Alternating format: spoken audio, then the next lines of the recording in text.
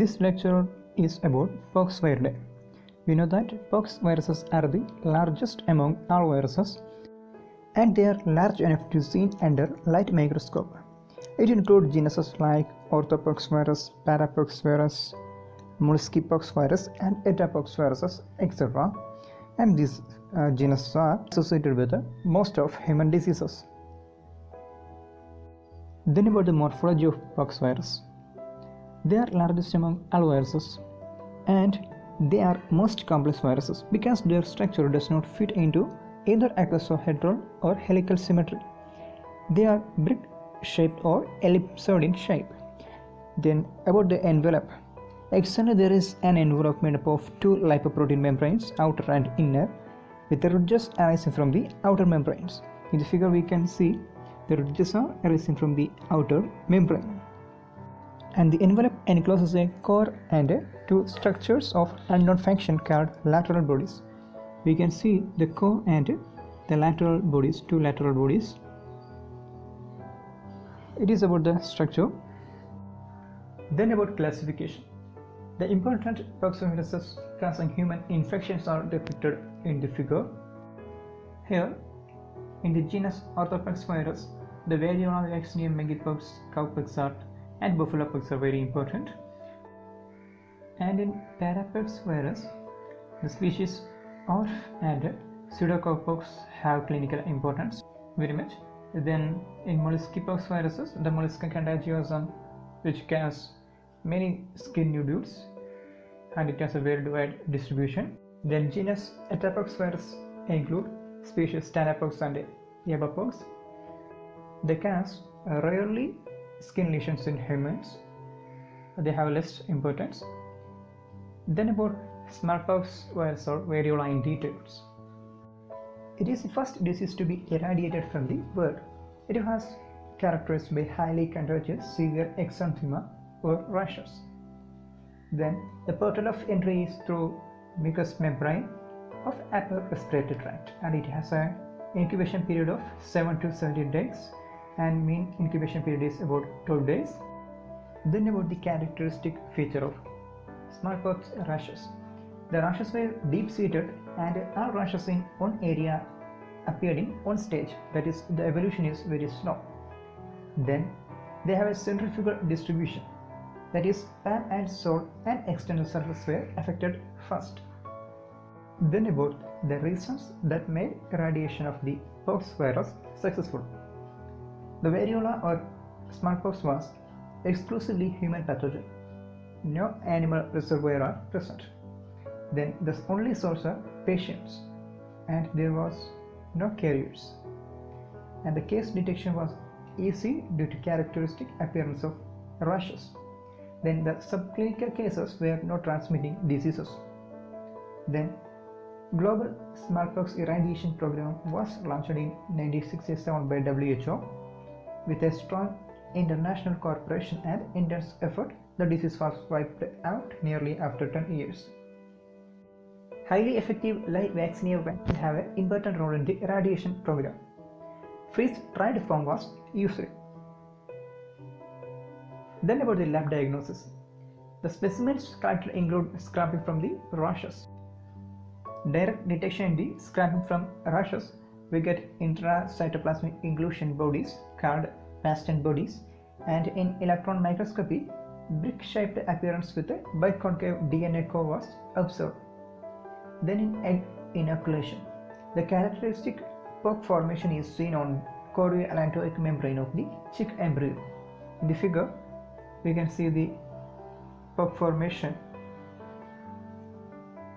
Then about treatment. The cases is to be treated in the past with Vaccinia, immunoglobulins, antiviral drugs like methicillin and pseudophobia. Then vaccination. Live Vaccinia vaccine was highly effective. It was given as a single dose between 1 and 2 years of age. As unattenuated live virus was used, adverse reactions were common, like mild Vaccinia-induced rashes. Then about cowpox vaccine. It was discovered by Edward Jenner, and it was used before Vaccinia vaccine were available. Then about variolation. It was first attempt to providing artificial immunity against smallpox. Then about Vaccinia virus. Vaccinia cross-react with Variola and antibodies produced against these Vaccinia are protective for Variola. It is not pathogenic to human, or it produces only milder skin lesions, and it produces inclusion body called guarnieri body, and in case of Variola it produces paston body. Then on CAM we can observe larger hemorrhagic necrotic pock lesions than Variola. Then ceiling temperature. It is the highest temperature beyond which the pock formation is inhibited on CA. It is higher for Vaccinia virus, that is 41 degrees Celsius, than for Variola virus. It is 38 degrees Celsius for Variola virus. The Vaccinia produce plaques on chick embryo tissue culture. Then about Molluscum contagiosum virus. It is obligate human pox virus. Then about clinical manifestation. First about the lesions. It produces pink, purely wart-like lesions. It is umbilicated with a characteristic dimple at the center, and the lesions are characterized by lack of associated inflammation and necrosis, and it forms singly or in clusters. And then about the distribution. The lesions are found anywhere on the body except on the palm and sole, and the genital lesions are seen in adults. Then about transmission. Children are commonly affected. They occur infection by direct and indirect contact, like by barbates or common use of towels, swimming pools, etc. Then rarely sexual transmission has been reported in young adults. Then it is self-limiting. The lesions disappear in 3 to 4 months, and there are no systemic complications, but sometimes lesions may persist for 3 to 5 years. Then in HIV patients, the disease is more generalized and severe. Then about the lab diagnosis. The molluscum bodies are intracytoplasmic eosinophilic inclusions seen in skin strapping stained with histopathological stains. Electron microscopy and PCR can be used for clinical confirmation. Then it is not cultivable, that is, it cannot be propagated in tissue culture or egg in animals. Then about the treatment. Surgical removal of the lesion by ablation is the only way of treatment. Pseudophobia has shown to have some efficacy. Other pox viruses of human importance. It include Monkeypox virus, virus, pseudocowpox or Vaccinia virus, cowpox and buffalo pox virus, and Tanapox virus. First about Monkeypox virus. Here the reservoir is rodents and monkeys, and the transmission occurs through direct contact with infected animals. Here the human to human transmission is very rare.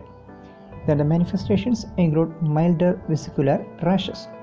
Then smallpox vaccine is protective in Monkeypox virus infection. Then about virus. It causes contagious pustular dermatitis or mouth sore. Then about pseudocowpox or Vaccinia virus. It causes Milker's nodules. Then about cowpox or buffalo pox virus. It causes pox-like lesions. Then about Tanapox virus. It causes nodular lesions.